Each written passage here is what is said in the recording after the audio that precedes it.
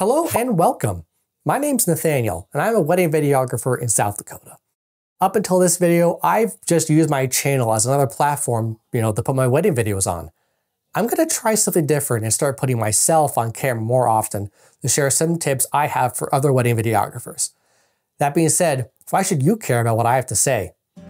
I've been filming weddings for 3 years and have been able to travel across South Dakota, North Dakota, Wyoming, and Iowa for weddings. Before I got into the wedding industry, I was involved in everything from sports videography, TV commercials, brand videos, real estate, and even TV shows.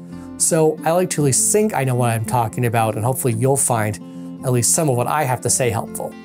For this first video, I want to share something that I see just about every wedding videographer do that is a major pet peeve of mine. And if you stop doing this one thing with your wedding videos, your work's gonna be so much better.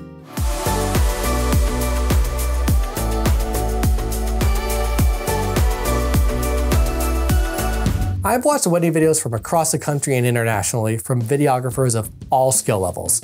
It doesn't matter where they come from or how talented they are, just about every wedding videographer I've noticed is doing this one very silly thing: filming their couples and other people at the wedding who are obviously posing for photos. Why? Why do wedding videographers think that filming their couple standing still and smiling at the photographer's lens makes good footage for their video? As videographers, we have the ability to capture motion. So why aren't you doing that? And no, you moving your gimbal around people who are cheesing it up for the photographer does not make that shot any better. I'm not saying that you need to have your couple do jumping jacks for every shot, and of course, the context of the scene does matter. If you're filming your couple in front of an epic view and having them look at it, of course they're going to be relatively motionless while soaking it all in. But even in instances like that, you can prompt the couple to wrap their arms around one another and film that action happening. Have the couple share a quick glance at each other or prompt the groom to kiss his bride on the side of her head. Even the smallest moments can bring your otherwise boring, just piggybacking off a photographer shot to life in big ways. That brings me to my next point. Do not just follow the photographer's lead the entire time. That's not what the couple's paying you for.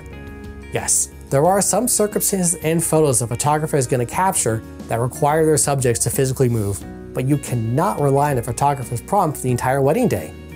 Don't be afraid to speak up and direct your couple, the wedding party, and anyone else if necessary. If the wedding photographer is a decent human being, they're not going to care if you jump in with some prompts that are more oriented toward video. In fact, that's a chance for the photographer to get some photos they might not have thought of otherwise. That allows you to become a true collaborator with them instead of a leech. If you're also worried about time and taking too long to get everything you need, don't be. When you work in tandem with the photographer and get into a flow, the two of you will seamlessly navigate different poses and prompts. Obviously, you shouldn't take 30 takes of the couple doing the same thing, but just a quick direction of, now kiss him on the cheek, or whisper a really bad dad joke in your ear takes like 5 seconds.